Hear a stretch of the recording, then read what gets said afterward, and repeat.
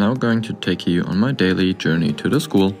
I leave the door at around 8 AM and then walk around 4 minutes to the tram station. Always gotta watch out for the bikers though.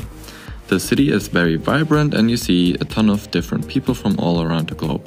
After about 50 minutes I change to subway for another 2 stations.